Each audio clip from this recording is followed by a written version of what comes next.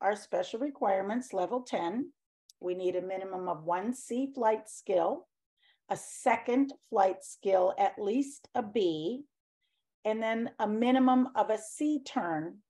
And it could be an LA turn, could be a giant half, could be a bail that has a half turn over the low bar, anything that has a long axis turn. It doesn't have to be a salto. So a C element, and then you can't use the mount or the dismount in that particular requirement, and then a C salto dismount. So our start value at level 10 starts at a 9.5. We are looking for 3 A's, 3 B's, and 2 C's. Make sure that you count those elements all the time. Most of the routines have more than enough elements, but every now and then one will seem kind of short, and you'll hope that she has at least 8 things that count and at least 3 B's and 2 C's. Remember that when you're counting those elements, a higher level skill, a C or a D or an E, can always count for a lower valued skill, like a B or an A, but needed to. Our special requirements are worth 5/10 each, and we are allowed to earn 5/10 in bonus from our 9.5.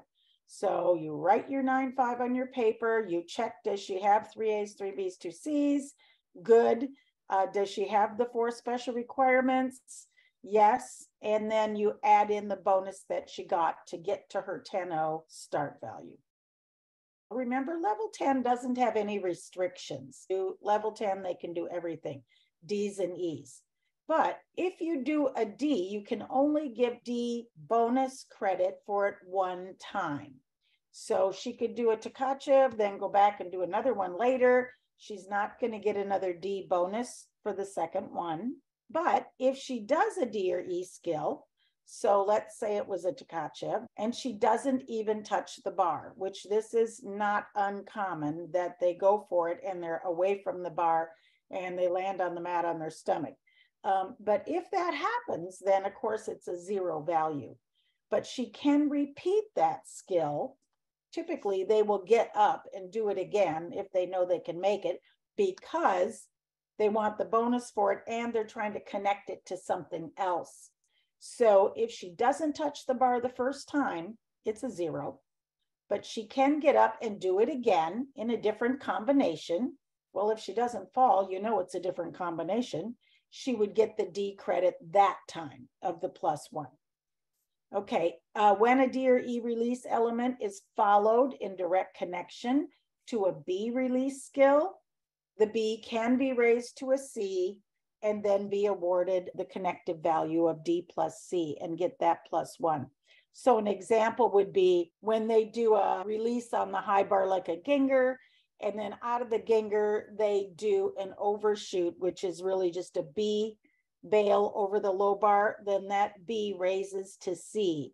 And because she did it out of a D release, and the D release did come from a handstand originally, then she would be able to get the D plus C and then get that D credit and the +1. We know that our start is at 9.5. We can get 5/10 in bonus, but at level 10, we can earn an additional 1/10 bonus for an E skill. So then their start value would actually be a 10 + 1. It's not a 10-1 because you can't give a score of a 10-1. You can only give a 10-0 as the highest score. But any E on bars is eligible for that extra +1. The rules are that they have to have a 10-0 start to begin with. All their special requirements and obviously difficulty has to be fulfilled, and they have to have at least 6/10 in bonus. So they only really need 5 to get the 10-0 start, but to get the 10 + 1, they have to have 6. And one of those skills has to be an E.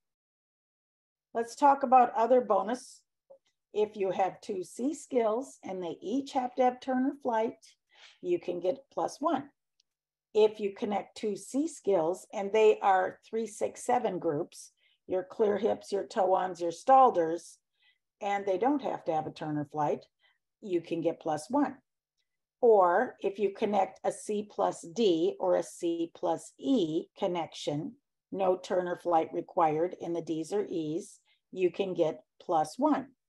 But then you have to have 2 D's to get the +2, and D's, it doesn't matter if they have turn or flight. 6 of the skills have a higher value now. And they're all 3, 6, 7 group skills. So the 3, 6, 7 group, of course, are your toe-ons, your clear hips, and your Stalders. Those skills that have a half turn to a reverse grip, a mixed grip, or an inverted grip have gone up in value to D. So your clear hip circle with a half turn to a different grip is a D. Now, a lot of them will do a giant blind. The giants have not been raised with the half turn to the reverse grip. So it's got to be the clear hip, or it's got to be the toe-on. So it's the same thing on the toe-on. So we have the half turns from the toe-on position to a different grip, and they went to D. Also, we have the Stalders. So the Stalder half turn to reverse grip, or mixed grip, or cross mixed grip. Those are all, or invert grip. They all go to D. We do have also the full turns. So the clear hip to handstand with a full turn, the toe-on handstand with a full turn, the Stalder handstand backward with the full turn, all went to E. So those are opportunities for them to get that +1 because they're E value skills. A couple things about composition on bars. So on bars, we only have 2 areas that we look at. One is the choice of the release elements is up to 2/10. What do you have to get no deduction? 2 D's. 2 D's or better releases. And then everything else works its way down to or up to the 2/10. We also have choice of the dismount of up to 1. So if anybody has a D or higher dismount, they don't have a problem. If anybody has a D skill into a C dismount, no problem. If it's less than that, then we start to take deductions. So choice of elements is up to 2/10. We want to see different groups of skills, not just the same family throughout their routine. Failure to perform 2 of the 3 different groups is -1/10. They need to show us a forward circle or release, minimum of B. A forward circle would be a front giant. A release would be a Jaeger or other things that circle forward. Then they could show us 3, 6, 7 skill, minimum of B. So that would be your clear hip, Stalder, and toe-on. And then they can choose to show us an element with a 180 turn. Now the 180 turn minimum of C does not have to be a pirouette. Originally, this was a pirouette. Now it's a 180 turn. So it can be a bail, could be a ginger. It just has to be on the bar, cannot be in the mount or dismount. So 2 of those out of 3, and then they're good. So in the past, we had the deduction of 1/10 for more than 1 squat on the low bar or toe circle around. If they did 2, then they get the 1/10 off. But now, if the gymnast falls, we are allowing her to do another squat on the low bar with no deduction after a fall. Remember, after a fall, our judging and optionals starts when they do an element.